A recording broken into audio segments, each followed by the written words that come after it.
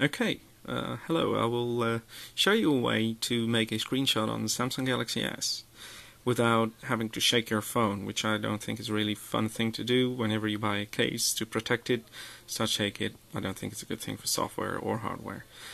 Anyway, so there's a way around it to also be able to make screenshots within apps, which is not possible on Froyo using the back button and the home button.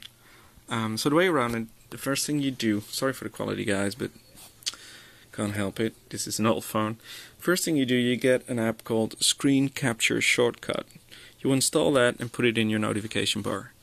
Secondly, you get another app which is called Smart Taskbar, which is a sidebar.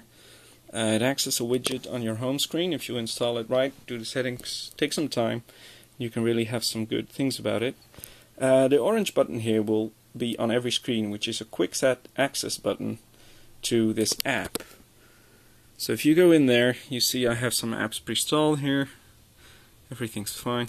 So for example, you'd be busy playing a game. Let me take, for example, Alchemy Genetics, which is a fun game. So you're now inside this game and you see there is no notification bar. So there wouldn't be any possibility to make a screenshot.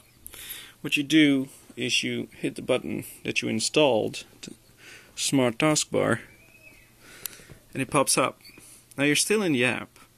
So what you do, you install Screencapture, and you hit it.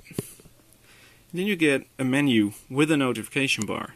Pull that down, hit screenshot, do a delay of about 5 seconds, go back, and you're back in your screen, and now it takes a picture of your screen. Let's do that one more time because it didn't go as I wanted.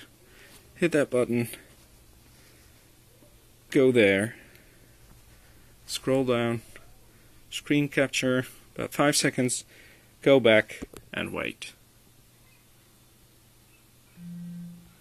Now this picture will show up in your screen capture gallery. Okay, have fun, and sorry for the quality.